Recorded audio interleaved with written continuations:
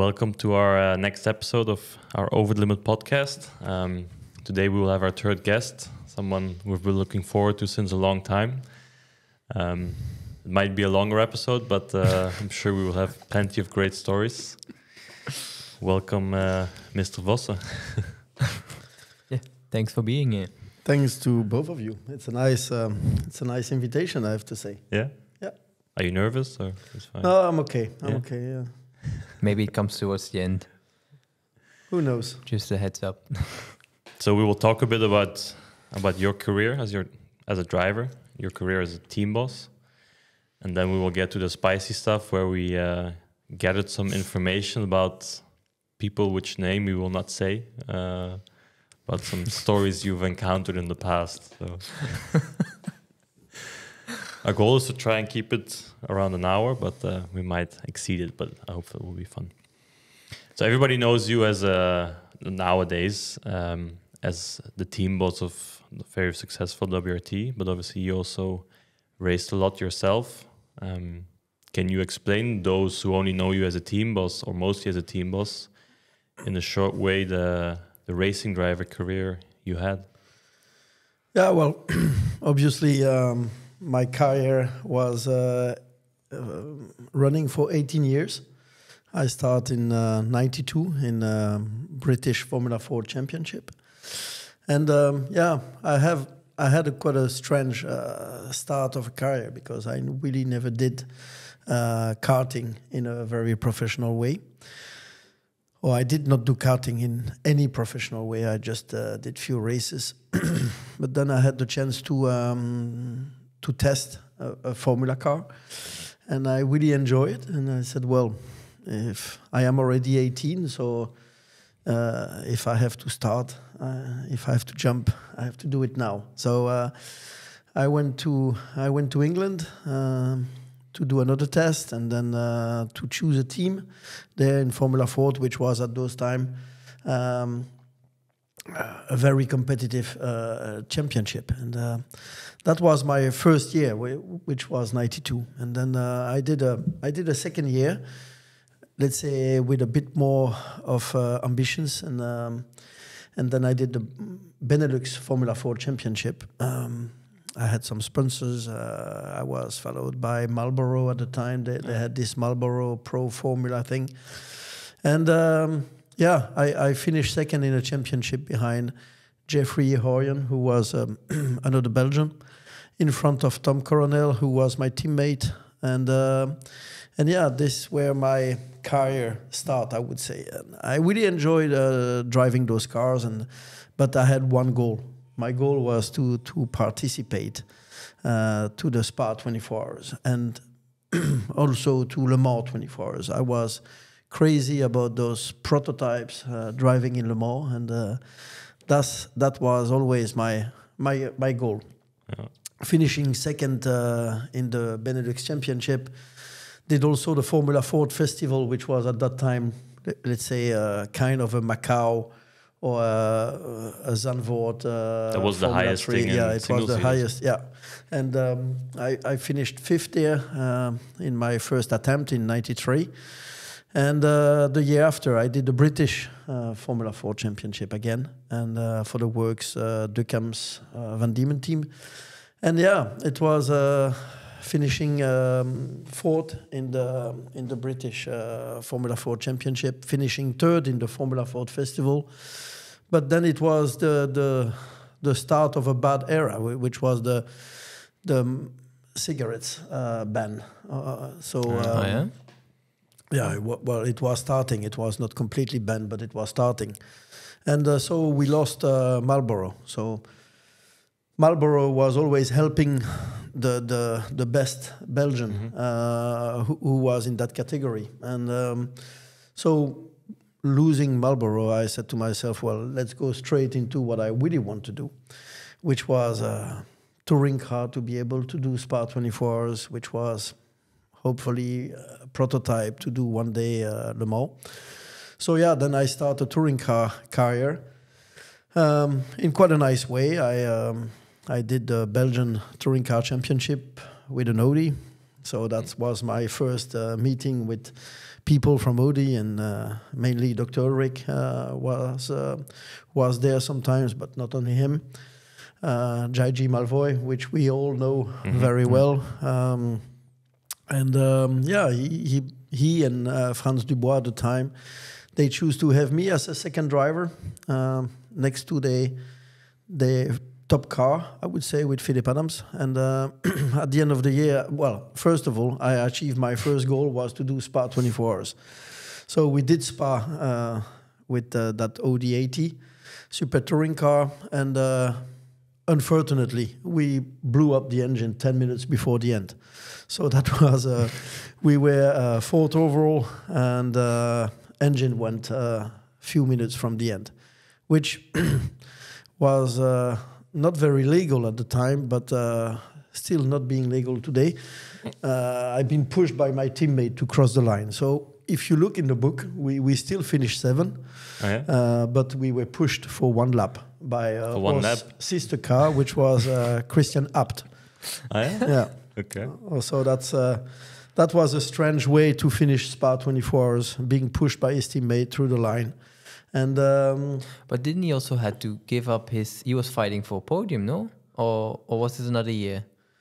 No. Christian was he was there, and his brother Jürgen, Hans-Jürgen was also there, telling him a little bit what to do, and they decide first to cross their own line before to do an extra lap and pushing me through the line. So that was the story behind. But it's a good memory, and it was a good start of. I think I did 15 times Spa 24 hours in probably 15 times in a competitive car, or mainly most of all of my attempt in Spa were in quite competitive cars. So that was a good start. And then you also went to Le Mans, right? Went to Le Mans, that was a year later. So here, Spa, we are talking about 95. I did my first Le Mans in 99 with Porsche, with a Rook Porsche. And that was a great memory. I mean, it was the last year of the the big bump after the second chicane. And that's the year where those grey car, were attempting to flip. And that was 99. So I did my first Le Mans, and then I did Le Mans a few more times later, with also some great memories, some great cars. I really enjoy it. And then I did more in my career, but I let you go on with the question. Otherwise, it might be a bit long. Well, as you said, you did Le Mans, Spa, Zolder probably as well. But after some research, the career highlights for you, I guess, were 24 hours of Spa, and I don't know if it's true, the 24 hours of Sicilia. Wikipedia said you also won the 24 hours of Sicilia. I don't know when you did this, but actually, I won it twice. It was a race. It was a race, and trust me or not, I was fighting against Felipe Massa, which was in a works Alfa Romeo. I was in a private BMW with two brothers, and I had a great time with the Austrian team, which was named Düller Motorsport, and they were always calling me for some crazy races, and that was one of them. And that's also where I met, and I did many races with Dieter Quester, which was a legend at the time of touring cars, and that's where I raced also with those Red Bull cars with Toto Wolff and Philippe Peter and. So it was quite a big race, Quester. actually. Then. Yeah, actually. Yeah. It was. It was not a big race. It was. It was a very special race, but there were some cars, and it was a very difficult. At the end, any 24-hour race, it's a difficult race. Winning winning 24 hours of Zolder, or winning 24 hours of Sicilia, or winning Le Mans or Spa. At the end, you have to avoid, you have less of those now, but technical issues. I mean, at the time you had to look for your car, and that was a different way to go into a 24-hour race. And winning at the end twice this Sicilian race was a bit crazy. But when I go back to Sicily, you still remember it? Yeah, well, all when they you get still out of the remember airport. of me. Yeah. But the highlight for you must have been Spa, I guess. As it is a race you dreamed of doing. Yeah, of course. Being in Spa, being in a winning combination, being with, at the time, one of the best team, l'Arbre Competition, with Sébastien Bourdet, David Terrien, and Christophe Bouchu. It was, I have also some stories there, but I will keep it.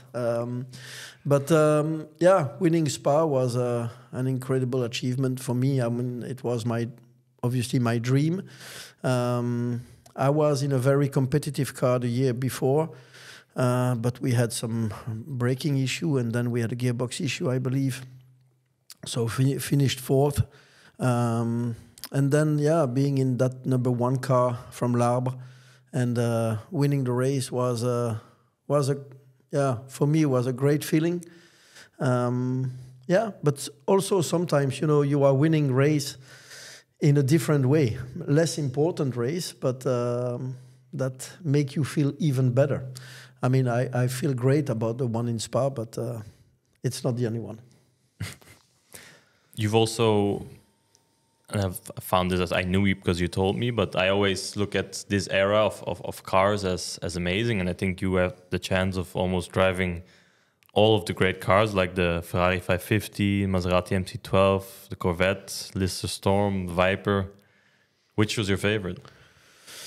Well, it's a very difficult question. Of course, I achieved a lot in my career with Vipers. I did many years, almost 4 years, being a specialist of the Vipers. So that was a great time, a great car.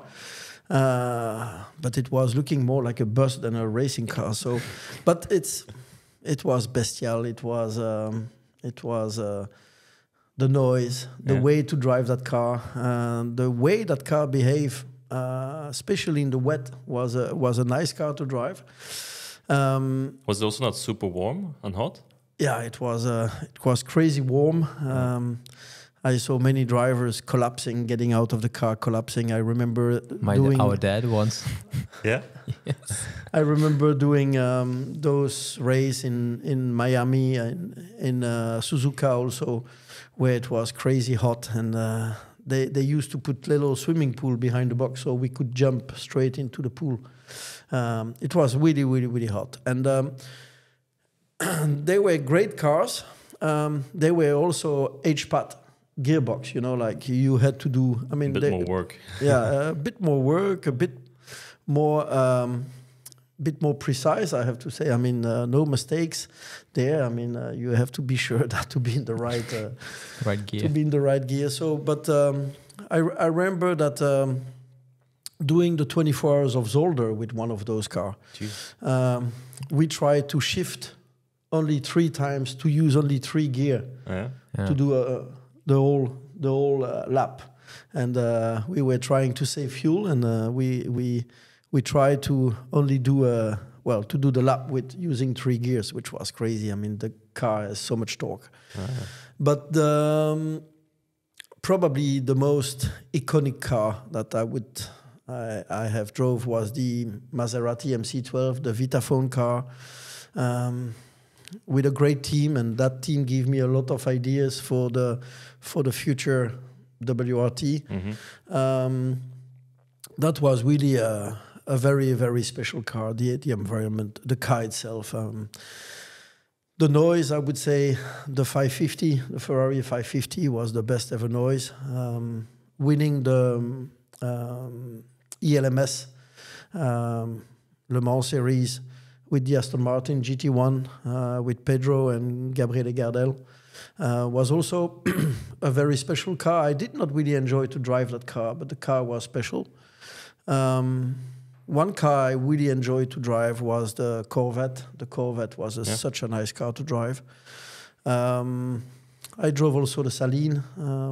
You drove all of them, actually. Well, all of those GT1 of that time. The only one I did not drive, I think, was the Lamborghini. That's the only car which I drove in GT3, but not in GT1 time. I would also like to drive those cars. Yeah, I drove the 98 GT1 from Porsche. Two times actually, and that was already really cool. But all those like Lister Storm, the Maserati, and especially the Maserati, I think, because Andrea Bertolini, I think you race with him. I know him through Louis Machiels, a friend of mine. He said that the traction control on that car was even still today, and this was a few years ago, that it was for him the best that he ever drove with. Yeah, well, that traction control was banned after a few years, because that was coming straight from Formula One time, and it was a traction control which was not just a traction control, it was much more developed than that. And that, as you said, it was the best ever traction control I ever had. I mean, we were doing all the setup of the car with the traction control. Oh, yeah? I mean, it was, that car was coming from another world. But I had good memories also with the 575, because that was the real Ferrari. The 550 was built by ProDrive, and it was, I think we can still say today, it was the best of the two. But I had good time with the 575, coming second to Spa, leading most of the race, and we had an issue at the end of the race, and we have to settle for second with Mika Salo, which was coming again straight from Formula One to a 24-hour race.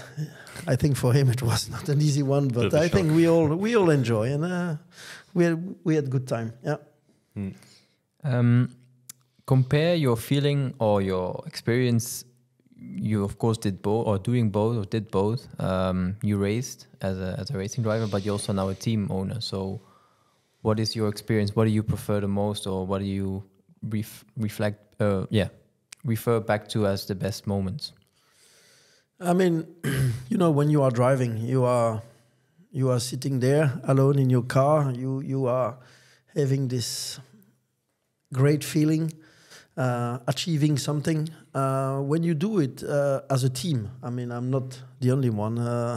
When you achieve something with a group of people, it gives at least the same feeling that you really do something. When you are thinking as a driver, you don't think very long time in front. Like you don't think, okay, next year this is how I'm going to do it. This is all those little details that you are thinking of. As a team, we take note of it, and we try to improve every time. I mean, Lawrence has been part of almost our first 24 hours. I mean, he came the year after. But I can say that the team has improved from year after year, every little detail. Mm-hmm. And this is something that you really enjoy, that you are able to, you are not always able to improve as a driver, but you are able to improve as a team. And this is almost no limit. There is almost no limit into it. And this is a special feeling. I mean, I enjoy both. Obviously, I've been a much better team boss than a driver. I mean, as a driver, I did what I did with it was a different era where driving was very different. My skill of setting a car and working with the team was not the best, just simply because I never did karting. I just came from, and I just enjoyed what I was doing. Just enjoying to be in such a good environment, in such a good team sometimes, and to do what I love to do. And I really enjoy, and I did not work hard for it. I was a bit... like Dries. Yeah, but the problem, I was not as quick as Dries, so I had to work a minimum. You know, like I had at least to have one eye open. No, but yeah, I enjoy as a driver. If you had to choose, are you more proud of your achievements as a team or a driver? More as a team, because I would say it doesn't stop. There is no limit. As a driver, you are at one stage you are limited, and if you are not a good driver, you will probably not become a good driver. If you are not a good team boss, you can improve it, and you can have better people around you who will support you, who will help you, and that's the life of a team is very different. And when you say no limits, what is the ultimate no limit dream of you then with WRT? I would say, it's very difficult to compare, because here we are talking about Formula One. But when you are thinking about those years between Hamilton and Mercedes, or when you are talking about those years between Schumi and Ferrari, this osmos, this feeling that they have prepared everything to the very little last detail. It's for me a target that everything can happen. There is always a way to get out of it. Yeah. And when you are reaching that situation, well, you feel like, wow, we just, as a group, we just achieve things. Yeah. Yeah, this I think is for a team the best feeling or thing you can ever. Well, I would say from me now, from the outside judging, that's kind of also where WRT is at the moment. Doesn't really matter where you start or what race you do, you end up dominating it pretty much. If you look at the WEC or LMP2 or GT3 or... Yeah, but I think because you are seeing it from the outside, I'm seeing it from the inside, and I think it's just also the way, like Vincent said, the way that you said that you want to have everything in every detail prepared. This is what you're trying, and then what everybody in the team is also trying. Again, sometimes it can, when out of 10 things, 8 things are perfect, and those 2 things can always be improved. But at the moment, this is, I think, why it's always looking like, for sure everything goes very well, and it's always everything what we try or what you try works. But I think it's also the reason why.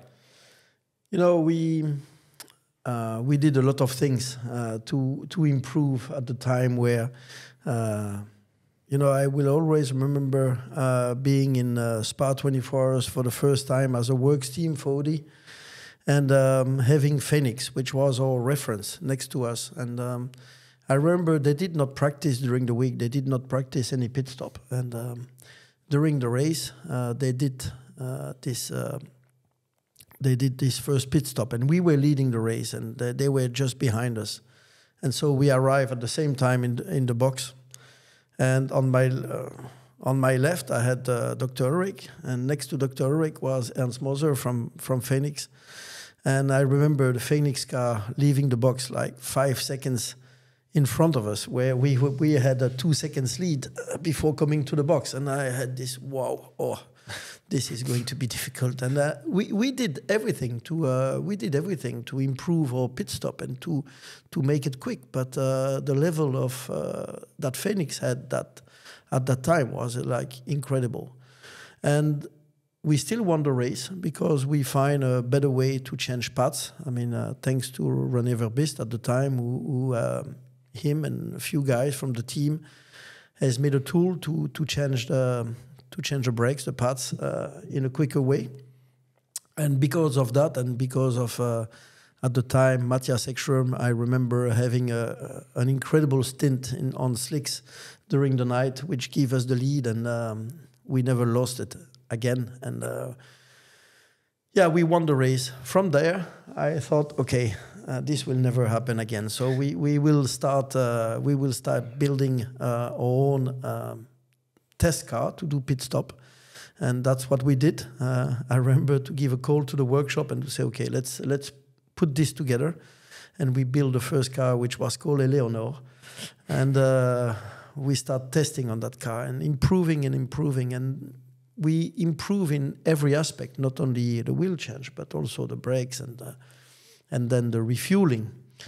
Now, with all the rules that SRO has found to slow us down in the pit stop, to not give such a good advantage to the team which are working harder.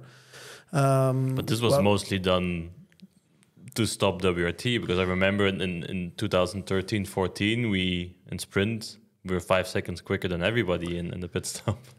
Even until last year or 2 years ago. Yeah, but we won again this year the pit stop challenge, thanks to our guys which are working very hard every day. But those guys who are doing the pit stop, they have changed from year after year. It's not the same people, so it's just a way to train and how much you train and how much you want. Sure. More than people. Yeah, because if you when you started in 13 or 14, the gap was like 5 seconds. Now they've catched up, but I think, like you said, they've trained in the training every week, and they are just more consistent. They can do it every weekend, maybe, while others can maybe do it once or twice during the season. So this shows that just the training. Yeah, I mean we try hard, we train hard, and it's the atmosphere in the team which are pushing the guy to train and pushing some new guys to train, and I think it's just the way to go. And of course, there have been a lot of different rules. I don't know if you remember, Lawrence, I think it was with your car in Silverstone. 2016, Silverstone. Oh, yeah. Spoke about it with Adam a couple of weeks ago. They did this. They allow us to refuel in a certain time, but then it was, I think, if we were under that time, that was not count as a refueling. And we Adam, which was one of the engineer at the time, which is your engineer today or was your engineer in the past. Yeah, you will be my engineer again. Okay, well. Sorry. Yeah.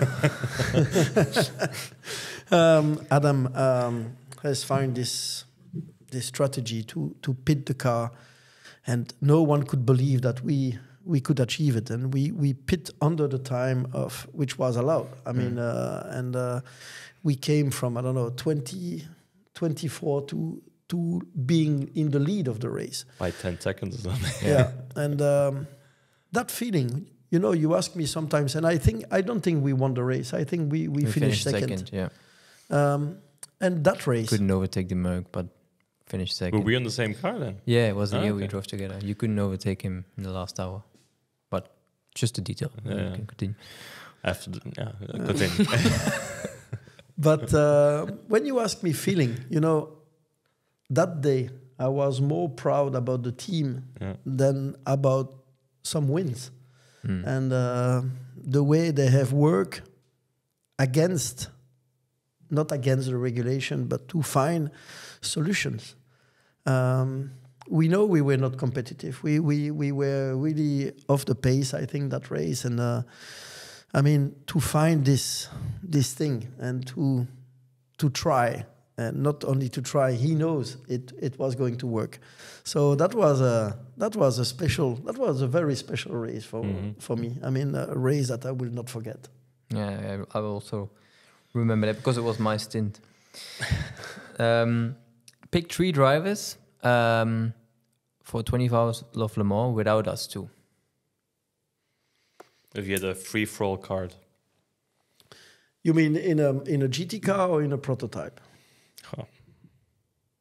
Well, Lawrence lost some weight, so probably you can now choose. No, you're not in the thing. Never mind. Yeah, a prototype GT. Well, nowadays doesn't matter the car, or is it a difference for you? Well, I think there is still. It depends. It depends how much you spend time in the car. I think it's not to jump, and I said this quite often today, to jump from one car to another car, from a GT to an LMP, but especially from an LMP to a GT car. When you have to face guys like your younger brother, which is Sleeping doing in a GT car. 25 weekend in the same car with the same tires, it really became an expert of one of those cars. And you can be the best. You can be one of the best or the best in the world. To come into this and to beat those young guys, which spend so much time in the car, it's very, very difficult. So if you ask me, and it can be drivers from 20 years ago, from today, from well, that makes it even more your all-star lineup to go for overall victory in Le Mans. Okay, I will not make my life too easy in terms of management, I think, but I would go for Robin Frains, René Rast, Tom Christensen. Okay, interesting. All right. Could be worse, no? Yeah. I think there are worse lineups. Why? Okay. So now I think it's time for some stories. Or mix about questions and stories. Well, I just want to, because I'm thinking now about my trio. And you want to change somebody? No, I don't want to change somebody. Want to change Rast? No, obviously not. But if you look at my heroes from my old days, I mean, you cannot be Belgian and not having Jackie Hicks as a hero. True. But then we come back a bit too early. You put him as a reserve driver. Then. No, it's he's doing the fuel. He's putting the fuel in the car. He's someone, he gives another life to endurance racing. He's one of those guys who were very young, coming into endurance, doing Formula One at the same time.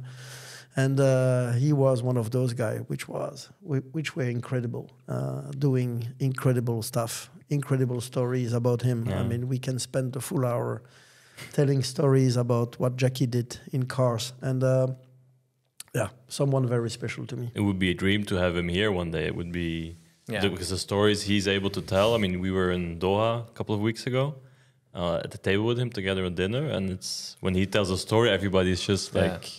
doesn't speak a word and listens and don't even. It's like from a movie. Everybody shows a lot of respect for him. It is like you would like to do a movie. You have to do a movie about what Jackie Hicks has achieved. I mean, it's just it looks like a cartoon. It looks like unreal. Maybe one day we can sit here again. But the first story question comes from me. I mean. A lot of people kind of now know it and we laugh about it, but the year where actually the trophy behind you, we won the 24 hours of Spa 2014. There was a bit of drama the evening before the race starts. Maybe you can tell your perspective. We actually spent Le Mans this year laughing about it with the other person involved. Yeah, well, I mean... We all know that at the time we WRT had the chance to have two incredible drivers, more than two, but two which were there as a superstar, I would say. It was you in the car, and it was René Rast. And of course, you had two very different characters. Of course, you were both fighting for your career. It was still at the beginning of your endurance or touring car or GT or prototype career, and it was the same for René. And I remember in 2013. Lawrence, you had some very difficult time to fight René. And in 2014, it swapped a little bit to the other side in terms of qualifying. I mean, it's why and how and all of this, who cares? But deciding to put the two of you in the same car and having Winky to glue or to try to glue you was a challenge. And Flo, my wife at the time, she was pregnant, and she was a little bit at the end of it. And she spent the Wednesday with the kids in the parade, and everything was fine. It was for 2 weeks later. And you know how much we worked during this week of Spa 24 hours, and I let my phone a bit there and there, and I ran out of battery. And we were discussing having the last briefing, and we kind of decide who will do what. And I did this with Adam, your engineer, and he called me. That was on the Thursday evening. So my wife gave birth on the Wednesday evening, which I came just a bit too late,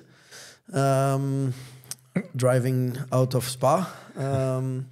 And the next day, I remember leaving after qualifying at midnight and being on the road to go and see my little boy, Sam. And Adam called me at, I don't know, it was 1 probably. I was already halfway down the road. And Adam called me and said, can you come back? There is some issue. I mean, Lawrence doesn't want to take the start if he doesn't do quali, or René doesn't want. One of the two, I don't remember. And at the end, it's not so important. The important thing was that both of you were fighting a bit to be the one. And it was somehow it was not fun at the time. It's very fun to talk about it now, and I think you, me, and René, we laugh about it in Le Mans this year. But at the time, I really took this as an offense to the team, and I took both of you. I think we had a good discussion. I came back. I was not in a very good mood, if you can remember. I came back. I took both of you. We had a very short discussion. It was short. I don't know if you remember, but very short. It was a short discussion, and I left. And at the end, I think you did super pole. You put the car on pole. You took the start, and you led the race. And you had a bit of a issue by the end of the race. I was a bit sick in the night. Yeah, and I took René, and I said to René, well, I told you, you all important to win this race, and you are all equally important, as Winky was important in the lineup. I mean, can you imagine that instead of Winky, it would have been Robin? Of course, we would have been into some other trouble. So at the end, it is very important to have always, the nice combination. It's not always the quickest. It's the nice combination with, I always take example in what I seen in the past, and you all know what I think, or you, Lawrence, Dries was a bit too young, but Lotterer, Fassler, Trevillier, they were an example of what has to be a lineup, what is to be a team. And I could not reach that with the three of you, but we come to a point where we won the race. We won the race with 7 seconds from the BMW of VDS that year, and it gave us a special feeling. I mean, maybe because you were sick by the end of the race, it gave you a different feeling. But to us, what we have done, I don't know if you remember, we had some refueling issue, so we had to lap much faster to recover from it. And René did at the end the last 2.5 hours. Yeah. He was pushing like crazy. We overtook the BMW, I think 15 minutes from the end. We won the race with 7 seconds.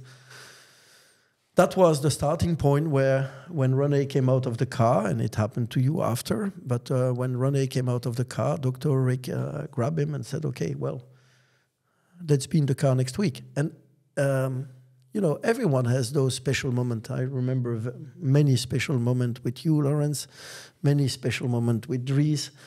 Luckily, they are two brothers, and you only did 2 seasons in the same team? Yeah. 1 year on the same car, No, you left after 16, no? I thought it was only that season. I Yeah, think. only 16, I think. You did only 16, where Dries was Still young. Still very young. Well, he's still young. Huh? Well, it was a difficult start. Rusty. But the story with Rast, now, when I look back at it, I'm also like it was my second or third time in 24 Hours Spa, so I was still young, like you said, a lot of ego and didn't understand the team player story. And I think René was probably, if you speak it nowadays, the same. And we're thinking about ourselves a bit too much, but now we laugh about it. But at that time, I think René and me, we were not best friends. I agree that you both probably, I don't know, maybe you have to tell me if I'm wrong, if I ever had this, because actually as soon as I went into GT racing, I actually, maybe it's because everybody says I don't care, or it looks like I don't care, but yeah, I don't know if I ever had a rivalry with someone to do qualifying with. I don't know. But do you remember you today? calling me 2 years ago, asking me how to handle a certain situation with a certain Italian. I was thinking about exactly the same one. I remember, as Lauren said, 2 years ago, I was in the US and I was getting a bit tired, and I could see having those two drivers preparing their race seat, preparing driver change, and I could see that we could have quite a very long and difficult race. Well, we almost won the race. It was just unfortunate that the something on the wing. I don't really remember. Well, the question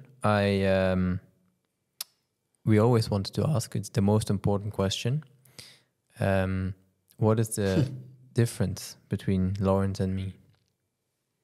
Oh, you've both experienced us. You've experienced Lawrence. You are experiencing me still. We've asked this question to everybody in the show, and especially you. You've experienced both of us. Not in terms of who's the quickest, but just in terms of general, who we are and what we do and what we don't do in Dries' case. But you told me that you will have some difficult question for me. This one is quite easy, actually. Oh, yeah? Okay. Yeah, well, this one is very easy for me. I mean, you have two very different characters. I would say Dries is a little bit more open. So Dries is a bit more easier sometimes to handle, because he doesn't think. Well, no, just because he makes his life just a bit easier as he is just as he is. He just makes his life easier. You are working hard for what you do, very hard, and you try to look for every detail. And where Dries is, he's pushing a little bit harder the last 2 years. He's technically coming to a quite a very good level, but it took some years. And the speed, I mean, everyone knows the speed of Dries. I mean, it's quite an obvious one. But if you could ask your parents again to do a special mixed and to do another one and to combine the two, I think we would have a very, very special driver. Yeah, this would be. Imagine how it would look if you would look. Can I get any worse for you?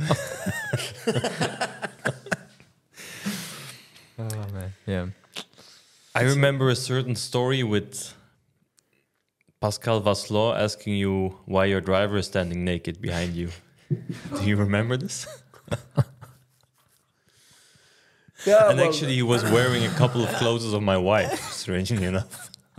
Yeah, especially the boots. Yes.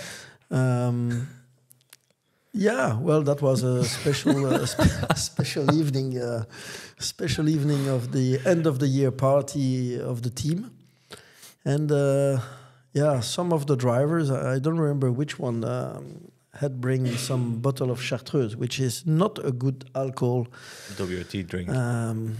and which is something very special, and it makes people a bit crazy. And yeah, I was a bit surprised because it's not like there was no one anymore in the party. There was still a lot of people, and I remember to see this little guy. We can name him. It's no problem. Well, I think we will wait till the mic is off. Yeah. But yeah, everyone knows. I mean, this little battery guy. A battery or Duracell. Yeah, From Monaco. we call him Duracell. Never stop talking. Always have crazy energy. And that night he had special energy. I'm not sure about. I don't know what he's taking usually, but it did not work with the Chartreuse. Okay, I hope this was the only one. Okay. No, it's only the beginning. Well, there is a story. I don't know the full story. You told me this once, but well, we didn't go to Macau now for 2 years, but we've been a few times. Lawrence more than I did, but apparently there's one story where you missed your flight, where you were running for your running to catch it, but you missed. No, the thing is, you have to tell the truth. I mean, the thing is, I am, as you both know, I'm very well organized. And we came back to the hotel. It was very late. And I was the only guy, probably still sober, who had to look. And I could look for the plane. And I saw that the plane had a 6-hour delay. So when I arrived in the airport and I saw the rest of the team, which was lying down in the lobby, they were not looking too good. And I told them, I said, hey guys, you have to do party, but you have to get organized a bit. So you see, I saw that the plane, and I had 4 hours of sleep extra. So what I'm saying now, it's not true. No, I know. But I did not miss my plane. You didn't? No. You didn't? I got it. No, I got it. Because the plane was 5 hours late. But you didn't know that when you went to bed? No, I did not know. But what? You were running for your life out of the hotel, I guess, no? Yes, a bit, yeah. Even if, as you know, I'm not running very quickly and very long anymore. But I was sweating. Yeah. Yeah. I remember always... actually a huge amount of fun, and Jacqueline asked me, when are we going again? I don't think you ever joined this the famous Polaris trips. Oh, I did. I crashed with him. Oh yeah? What Yeah. is someone crashing every time? No, Vincent, he said, come with me. And we ended up in the ditch in the middle of the night. Did we? Oh, yes. On the snow. Yeah. But yeah, we go to your place, or a couple of Polaris, and we drive until midnight. But this famous guy from south of Europe, Duracell, which you just spoke about. Duracell. There was a story with him catching a bird, or do you remember that? Yeah. Well, yes. I mean, of course, it can be Duracell, but at the end, he was, Or was it you? I don't remember. No. It was the two of us being together. I was driving this Polaris, and it was early morning. And we came back from a nightclub with those little Polaris. We had something to get changed. And we came back, and we were driving in the forest in 6 in the morning. And I had this bird came out of the bush, and the bird with a big... Specht. Yeah. Flemish. Yeah. And this bird just came into the Polaris. I just tried to save myself and put my hand there, and the bird just came between my fingers. So I had this bird in my hand. I was a bit surprised. I was, okay, you see how quick I'm still is. So I wake up Ortelli, so we can say his name now. I wake up Stefan, who was next to me, and I just opened his visor and put this bird into his visor. Like, whoa! He was a bit surprised. We call in French a bécasse, but so I show him the bird, so he knows that I'm not telling him a fake story, or show him the bird, and I just let the bird go. And yeah, we had few nights like that. Yeah. For me, it was the problem is you cannot do it around here very much. But No, here they get. We did it once. No, remember? Then we went in the night. We flipped as well. You Yeah, remember? you were driving. I installed a handbrake and went to try it the first time. We're laying on the side. Oh, yeah. But you also had a couple where you flew out of the window and Yeah, once, yeah, I flew out of the window, yeah. And there's no window. because But, yeah, there was a window. It was small. I Well, still sure? do not figure out how I got out. Just of wanted that, to but, ask. But as you know, I'm quite skinny, and I don't know. I found myself on my foot. he crashed and flew out of the front and landed on his feet. But the thing was rolling, and there was someone with me in the Polaris. He was still inside. He was still inside, No. but I could see that everything was fine. So good laugh. But there's also another good one with, your friend, your friend Yves, his cousin Pascal, who he flew into a ditch. But no, not a ditch. He flew. Well, he how do you say? Yeah, he flew. He missed his corner, and it was our first tour together. It was around my place in Spa, and we went out, and we lost Pascal. So this is official now.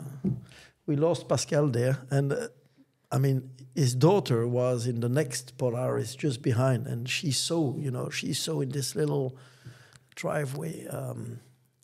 She saw the Polaris going and no light, bang, and he rolled 5 meters under, and we just lost him. I mean, and he was laying in a little river there, and luckily he can swim.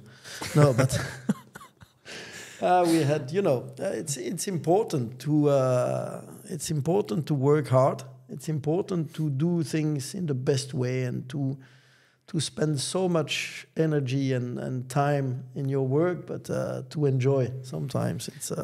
This was for me important. I had a hard time in the beginning, not accepting, but getting used to this. Because remember at WRT, every race afterwards, it was not necessarily that we had a party, but we went for a dinner, or we had a party, or we went to do something all together and had an incredible time. And as well, if it's Audi, Porsche, or BMW, a big German brand with a factory team, these things don't tend to happen. Well. Even if we won a championship, there's nothing really happening, and you kind of miss the family, friends atmosphere in that way. And this was very big at WRT. It's not that easy to organize always. No. Some drivers, I know a few who likes to leave as early as the race end. Some of the drivers they have their family with them, and they want to go for dinner. And it's maybe some mechanics has to leave because we have something the next day. It's not always easy, but it's of course important. And I think we still do what can be done. But you know that it's not so easy to organize. The next one, I don't know the story, but it was 2 people actually who told me, ask Vincent about this. There's apparently a mannequin who's missing a finger in the cult hotel in Ingolstadt. What happened? Yeah, that was just the real story, Vincent. Andre, Ben, and myself. We came back from the Audi finale, and the ripping pants Audi finale. No, not that night. Okay. No. It was another night, another finale, and we were 3, and sitting behind a table, it's much better to have a fourth person, and we were feeling a bit lonely, and we decided to take this mannequin, which was at the entry of the Cult Hotel in Ingolstadt, and I have to say everybody was not very happy about that situation, but we finally were able to get this mannequin into the elevator. And but when the elevator door closed just and rip off the finger of the mannequin, and so he became a second Vincent. And I remember that, of course, this was not a very clever move. The people from the hotel were not so happy, but we put this mannequin on the door of J.G. Malvoy, and then we knock on his door, and then we just go into a room. So when he opened his door, he had a mannequin falling on him. This is the story of the mannequin. I'm not sure this is a very clever story, but it's end of the night story. Okay. I remember something with J.G. in the end, yes, but Yeah. They're still searching for it, or they? The mannequin. The finger. You wanted to take it for you. Okay.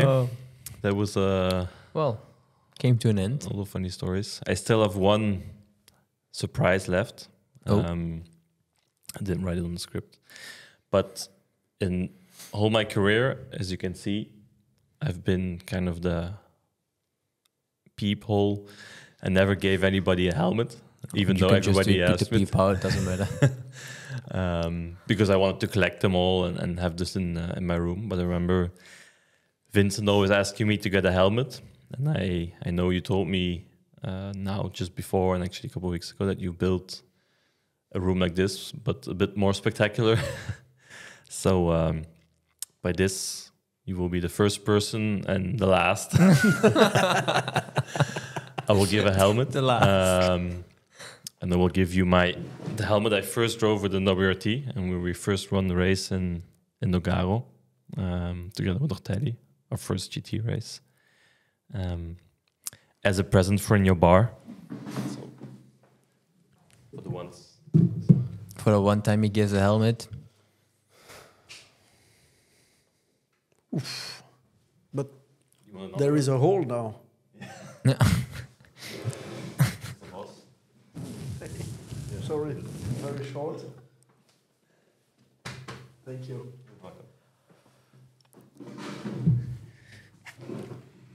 Did you use those aerodynamic? It's obviously with the contract that I wanted back in bank. Just want to say, did you use those aero things in the GT? Did you open the window maybe a bit? No, my new helmet wasn't ready yet, so I had to use that one for the first half of the season. What about yours, Dries? Do you use this aero? No, this is this is just a headrest when my neck gets a bit sore. The best are the drivers who put on tear-offs on the helmet in a GT car. Who does this? There's a lot of people doing it. No way. Are you scared that the windscreen is going to fly away? What's the problem? Hey, but no, I never saw anyone do it. But also you with your spoiler, it's the I want to be cool. Yeah, you also have spoilers. No, I don't. Well, without a spoiler, you look like a hillbilly. But, maybe not now, but I think in 5 years, when we do the next podcast, I keep a few stories for myself about the two of you. And you can bring out a story if you want. No, I will wait. I will wait 5 more years. You know that I am sure I don't have any low court. It's over-yeared. Yeah. So I keep it for me, but I promise I will come back. Okay. That's good. At least hopefully in 5 years we got a bit. Well, let's see if we first are still doing it in 5 years. It's the plan, but. He's still convinced that and you can ask it to Vincent. You're convinced to convince Valentino Rossi to come on the show. Of course. You can try. Of course, he's my friend. Yeah, well. I even still played simulator with him 2 days ago. Yeah. So, he's About Bathurst or? On Bathurst, yeah. On And Bathurst. actually, I must say he's on the sim. Well, he does a good job, but he was very quick on the sim. Yeah. So if he can keep that for the real race, then he's got a good race coming. Let's see. Perfect. So this was the end of this episode. Remember to check on YouTube, Apple, and Spotify. If I'm right, Lauren's looking at me if I'm saying everything right, but I guess I am. So far, so good. You can leave a subscription. Sorry for my English, and some ratings if you like, and then give some comments on what can we do better and what not, and then let's see each other in the next one. Not bad. Maybe practice it one more time next time. Yeah, and then yeah. it will be good. Wij stotteren een beetje. Yeah. Was that English? Sure. Now, our next guest will be somebody from outside of motorsports. It will be Tom Bonen. Well, actually, But he he is started in the a motorsport now. post-cycling motorsport career. So, me as a cyclist fan will be interesting to ask him some questions. You probably didn't even know he was riding bikes before, but I know you became world champion, no? Yeah, I did, huh? yeah. So, he's. I think he was back. Paris-Roubaix you won a few times. 4 times. I see. One of the most successful Belgian cyclists. So. But this Remco Evenepoel is coming close, huh? He is now world champion. Yeah, but he's still far from. but Ask he's him very- where is Roubaix. Probably will say in Brazil or. No, it's in France. Oh, no? Oh yeah. Yeah. And they go from Paris to, Paris-Roubaix, huh? For the-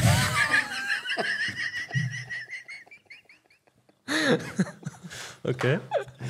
He's getting smarter by the years now.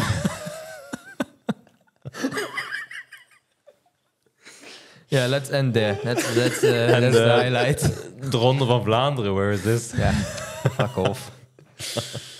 Okay. I think that was it. Thank you very much. Thank you, guys.